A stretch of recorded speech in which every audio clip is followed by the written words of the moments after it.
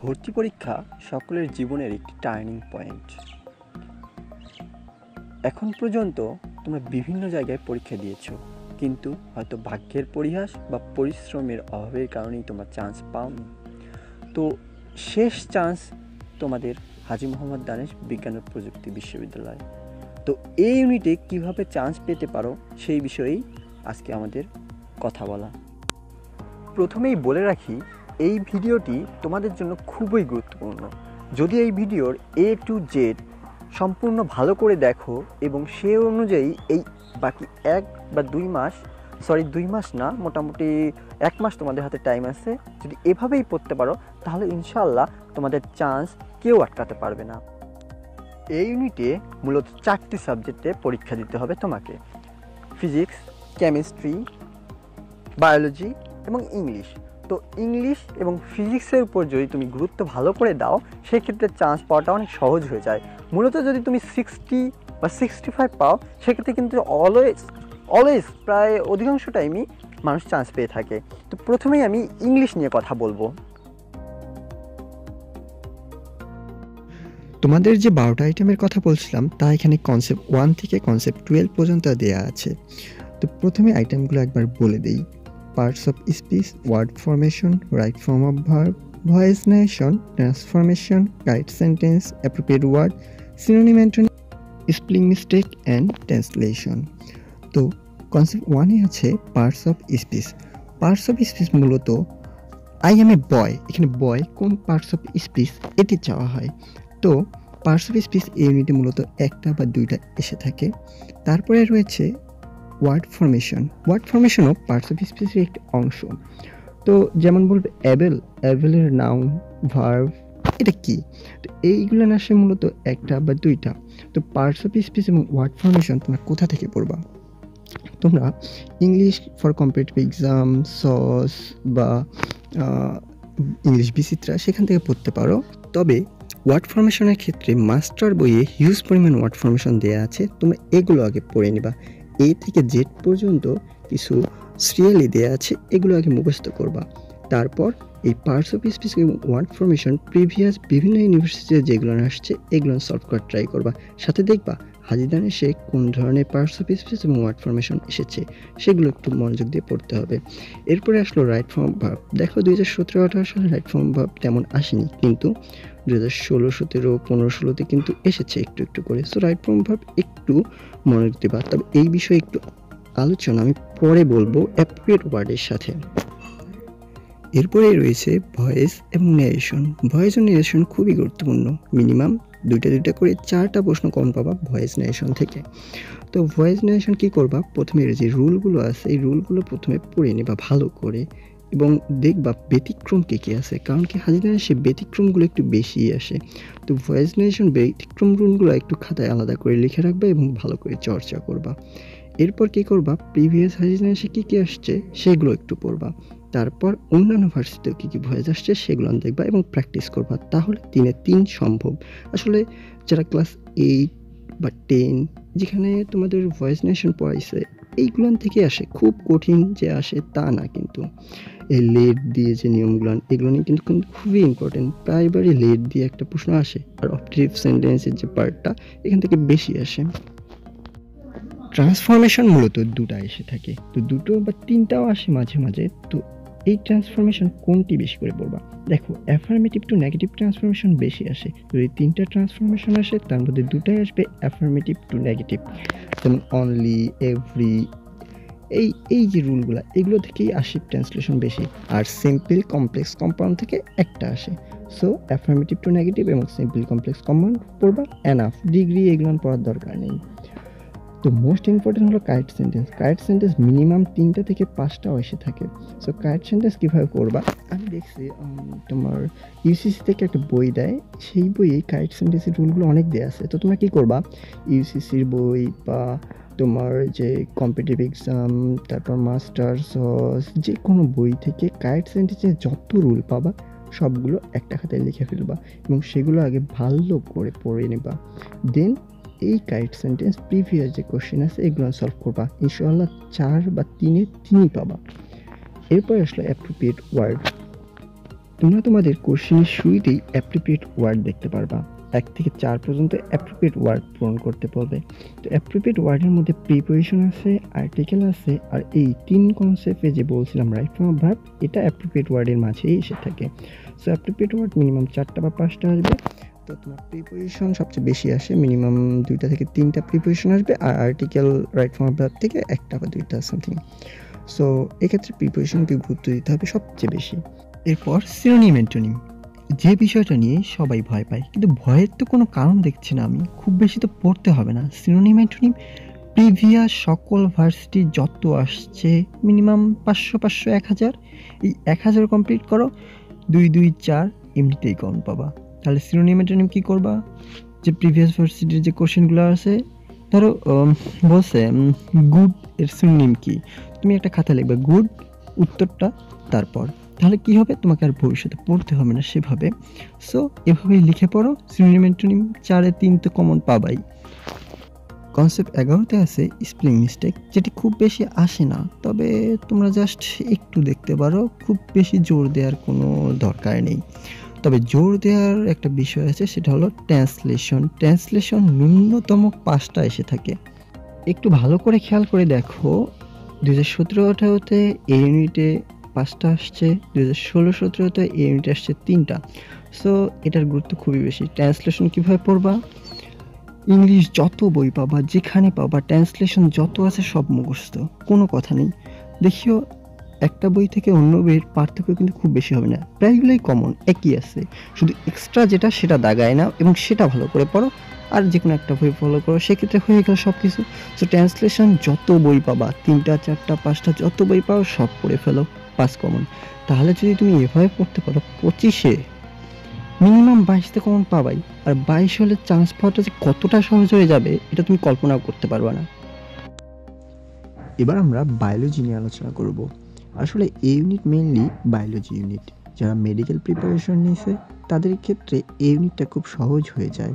তো বায়োলজির ক্ষেত্রে বলবো, তোমাদের মেডিকেলে যেগুলো দাগায় দেওয়া আছে শুধুমাত্র সেগুলো পড়লেই আমাদের এই ইউনিটে তুমি 25-এ 20 আপ করতে পারো। তবে কিছু স্পেশাল টেকনিক আছে, আমি এখন সেই টেকনিকগুলোই তোমাদের দেখাই দেব। জীববিজ্ঞানের ক্ষেত্রে প্রথমেই একটা জিনিস সবচেয়ে গুরুত্বপূর্ণ, আর সেটি হলো এক্সাম্পল বা উদাহরণ। উদাহরণ থেকে মিনিমাম 5টা থেকে 7টা প্রশ্ন আসবেই। আর সবচেয়ে দুর্বল একটা পয়েন্ট বলে দিই, সেটা হলো C4 উদ্ভিদ কোনটি, C3 উদ্ভিদ কোনটি, কোনটি বার্বযুক্ত উদ্ভিদ, এইগুলান থেকে প্রশ্ন আসেই। সো উদাহরণ মোস্ট ইম্পর্টেন্ট। উদাহরণ তোমরা কীভাবে পড়বা বলি, ফার্স্টলি আমি যেভাবে পড়তাম সেটা বলি, একটা খাতা নেবা, অধ্যায় ভিত্তিক যত উদাহরণ পাবা সব লিখে ফেলবা।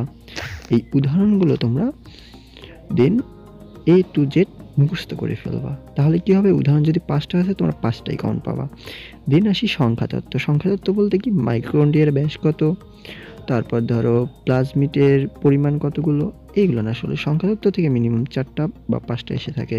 সো দেখো, উদাহরণ এবং সংখ্যাগত যে তত্ত্ব আছে, এটা যদি তোমরা একটা খাতায় লিখে ফেলো, সেক্ষেত্রে 10 মার্ক তোমরা ইজিলি কভার করতে পারবা। তাহলে বায়োলজির ক্ষেত্রে মেইন টার্গেট কি, মেডিকেলের যে বই দাগানো আছে সেটা, যারা মেডিকেল কোচিং করনি তারা কি করবা, তারা অন্য কারো কাছে মেডিকেলের ওই বইটা নিয়ে দাগায় নেবা এই শেষ সময়ে। দেন সেই বই পড়বা, উদাহরণ পড়বা, সংখ্যাতত্ত্ব পড়বা, আর কাজ এবং বৈশিষ্ট্য থেকে 2টা বা 1টা আসে সেটা পড়বা।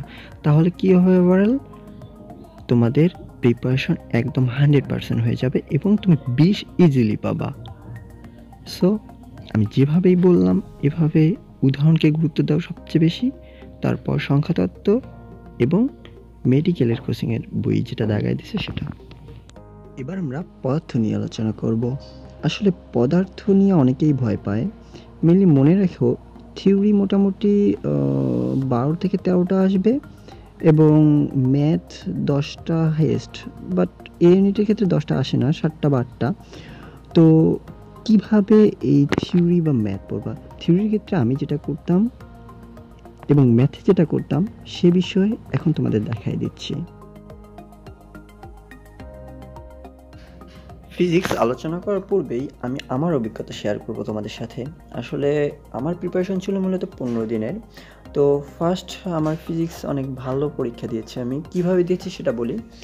আমি যখন দেখলাম যে বিভিন্ন জায়গায় ওয়েটিংয়ে আসতেছে বা চান্স হচ্ছে না, সেক্ষেত্রে আমি কোশ্চেন ব্যাংক দেখার পরে বুঝলাম যে কিছু নির্দিষ্ট টপিক থেকে আমাদের প্রশ্নটা আসছে। তো সেক্ষেত্রে কী করলাম, একটা খাতায় আমি প্রথমে সূত্রগুলো লিখে ফেলছিলাম, কারণ ম্যাথ তো অনেক হার্ড হয়। তো সূত্রগুলো যদি মনে রাখতে পারি তাহলে ম্যাথ তো করতেই পারবো। সেজন্য প্রথমেই আমি একটা খাতায় প্রত্যেকটা সূত্র অধ্যায় ভিত্তিক লিখে ফেললাম। তো তারপর কোনো কথা নেই, ম্যাথ করব না, জাস্ট সূত্রগুলো মুখস্থ করবো। দেন এইভাবেই আমি সূত্রগুলো একদম ঝরঝরা মুখস্থ করে ফেলছিলাম। তো তারপর যেটা করছিলাম সেটা হলো আমার প্রিপারেশন ছিল রেটিনার। তো রেটিনায় যে বই দাগায় দিছে, যে লাইনটা করে একটা করে অধ্যায় ধরো 20টা বা 30টা লাইন দাগায় দিচ্ছে, আমি এগুলো একটা খাতায় লিখে ফেলছিলাম। কারণ কি আমি যেটা জানতাম যে মোহাম্মদ আলী বিজ্ঞান ও প্রযুক্তি বিশ্ববিদ্যালয়ে মেডিকেল টাইপের কোশ্চেন হয় এই ইউনিটে। সেক্ষেত্রে আমি মেডিকেলে যেগুলো দাগায় দিচ্ছিল সব একটা খাতায় লিখে ফেলছিলাম। এবং সমানুপাতিক ব্যস্তানুপাতিক এই যে পার্টটা আছে, এটা আমি একটা খাতায় লিখে ফেলছিলাম। এই 3টা কাজ করার ফলে আমি ডিরেক্ট যে এডমিশন টেস্টে 15টা প্রশ্ন কমন পাইছি। কিভাবে সেটা বলে দিই। আমি গিয়ে দেখি ডিরেক্ট ইকুয়েশন, ধরো সরাসরি বললো নিচের কোন ইকুয়েশনটি সত্য নয়, এই টাইপের ইকুয়েশনে আসছে আমার সময় 2টা, এবং প্রত্যেকবারই এটা আসে। তারপর সমানুপাতিক ব্যস্তানুপাতিক 1-2টা আসছিল আমার সময়। আর ম্যাথ তো তোমরা অনেক ভয় পাও যে অনেক বড় বড় বা অনেক কঠিন ম্যাথ আসবে। আসলে যদি সূত্রগুলো মুখস্থ করো না, এমনিতেই 7-8টার মধ্যেই 5টা ইজিলি করতে পারবা। এটা হলো মেন ফ্যাক্ট। আমি এভাবে পড়তাম। তো এবার তোমাদের ফর্মালি যেটা বলি, এখানে 1 থেকে 10টা কনসেপ্ট বলা আছে। এর মধ্যে প্রথমেই একক মাত্রা, অবশ্যই একক মাত্রা 1টা বা 2টা আসবে। যেমন এই ইউনিটে ফিজিক্সে একক মাত্রা আসছে 2017-18 2টা, 2016-17তে আসছে 1টা, এবং 15-16তে আসছে 2টা। সো বুঝতেই পারছো একক মাত্রা কীভাবে কতটা ইম্পর্টেন্ট। তো তোমরা কী করবা, একক মাত্রা বইয়ে যতগুলো আছে সব একটা খাতায় লিখে ফেলবা। দেন সংখ্যাগত মান, আর এর মান কত, জি এর মান কত, মেরু অঞ্চলে জি এর মান কত, এই যে সংখ্যাগত মানগুলো এগুলো লিখে ফেলো। তারপর উদাহরণ আসে 2টা বা 1টা, উদাহরণগুলো সব এক খাতায় লিখে ফেলো। মেইনলি তোমার খাতাটাই হবে তোমার প্রস্তুতির মূল চাবিকাঠি। তো মেইনলি একক মাত্রা, সংখ্যাগত মান, উদাহরণ, সমানুপাতিক, ব্যস্তানুপাতিক, এই 4টা জিনিসে ফোকাস বেশি দিবা। তাহলে ইনশাআল্লাহ 10 এমনিই তোমরা কমন পাচ্ছ। আর ডিরেক্ট ইকুয়েশনের ক্ষেত্রে যেটা বললাম, অবশ্যই সব সূত্র তোমরা খাতায় লিখবাই, এবং ওই সূত্রগুলোই একদম ঝরঝরা মুখস্থ করবা, এবং সেগুলো থেকেই ম্যাথ প্র্যাকটিস করার ট্রাই করবা। এবার আমি আসি ম্যাথে, যে 10টা ম্যাথ আসবে, কীভাবে কোন ম্যাথ করলে আমি কমন পাবো। আসলে আমি তোমাদের কিছু ম্যাথ দেখাই দিচ্ছি। এই ম্যাথগুলো থেকেই তোমাদের মোটামুটি তোমরা 4টা বা 5টা তো কমন পাবাই, আমার যেটা বিশ্বাস। লেন্সের ক্ষমতা বা ফোকাস দূরত্ব নির্ণয় যে সূত্র আছে, এই সূত্র থেকে একটি প্রশ্ন সাধারণত এসে থাকে। সো এই সূত্রের যে যতগুলো অঙ্ক তোমরা পাবা সেগুলো করে রাখবা। নেক্সট যে ম্যাথের কথা বলবো সেটা হলো জড়তার ভ্রামক নির্ণয়। কোনো প্রশ্ন আসুক বা না আসুক, এই জড়তার ভ্রামক থেকে প্রশ্ন আসবেই। সো কোনো কথা নেই, এটি একদম যত নিয়ম পাও, যেখান থেকে পাও সেখান থেকে এই জড়তার ভ্রামক নির্ণয়ের যত অঙ্ক আছে সব সলভ করে নাও, দেখবা আসবেই। এরপর মূলত যে তাপমাত্রা সম্পর্কিত ম্যাথগুলো আছে, মানে ইন্টারচেঞ্জ, ফাইনাইট স্কেলে কত, তারপর রুমারে কত, সেলসিয়াসে কত, এই যে ম্যাথগুলো আছে, এই ম্যাথগুলো একটা সাধারণত এসে থাকে বিভিন্নবার, প্রায় বিভিন্ন সালেই এই প্রশ্নটা এসেছে। সো এই নিয়মের ম্যাথগুলো একটু তোমরা প্র্যাকটিস করবা। এর আগে যেমন জড়তার ভ্রামকের কথা বললাম আসবেই, সেমনই একটি ম্যাথ দশা পার্থক্য এবং পথ পার্থক্য। প্রতি বছরেই এই দশা পার্থক্য এবং পথ পার্থক্য থেকে অঙ্ক এসেছে। অতএব এই দশা পার্থক্য এবং পথ পার্থক্য সম্পর্কিত যত ম্যাথ আছে সব করে ফেলো, এটা আসবেই। আমি যেগুলো বলছি আসবেই, সেগুলো আসবে, কারণ এগুলো আমার কথা না, এগুলো প্রিভিয়াস কোশ্চিন তোমরা পর্যালোচনা করলেই বুঝতে পারবে। সো এই দশা পার্থক্য এবং পথ পার্থক্যের যে ম্যাথ আছে সবগুলো খুব ভালো করে মন দিয়ে পড়াশোনা করো। পয়সনের অনুপাত সম্পর্কিত যে ম্যাথগুলো আছে এগুলো খুবই ইম্পর্টেন্ট, তোমরা একটু ভালো করে দেখতে পারো। তুল্য ধারকত্ব নির্ণয়ের যে ম্যাথগুলো আছে এগুলো তোমাদের জন্য অনেক গুরুত্বপূর্ণ, সো এগুলো দেখতে পারো। এবং সর্বশেষ যেটি ইম্পর্টেন্ট তোমাদের জন্য আমি বলবো সেটি হলো রোধের ম্যাথগুলো। এই রোধের ম্যাথগুলো বিভিন্নভাবে এসে থাকে, সো এগুলো একটু ভালো করে প্র্যাকটিস করবে। মোটামুটি এই যে ম্যাথগুলো আছে এগুলো সলভ করলেই তোমাদের 5টা মিনিমাম তোমরা কমন পাবে, এটা আমার বিশ্বাস। শেষ যে বিষয়টি নিয়ে আমরা আলোচনা করব সেটি হলো কেমিস্ট্রি। তো কেমিস্ট্রির ক্ষেত্রে অনেকেই জৈব যৌগকে অনেক ভয় পায়। সো আমি বলবো যে জৈব যৌগ নিয়ে ভয় পাওয়ার কিছুই নেই। মোটামুটি জৈব যৌগ থেকে 2টা বা 3টা প্রশ্ন আসতে পারে। যদি খুব ভয় পাও সেক্ষেত্রে জৈব যৌগ করার দরকার নেই। আর কিছু কিছু স্পেসিফিক টপিক থেকে প্রশ্ন এসে থাকে, তো এই বিষয়গুলো আমি তোমাদের ধরাই দেব। কোন কোন টপিক থেকে কতটা প্রশ্ন আসে সেগুলোই আমাদের এই কেমিস্ট্রি আলোচনায় থাকবে।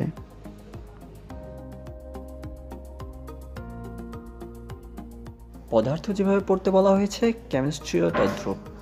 এখানে একটা গবেষণায় দেখা গেছে সংকেত থেকে প্রায় 1 বা 2টা প্রশ্ন প্রত্যেক বছরেই এসে থাকে।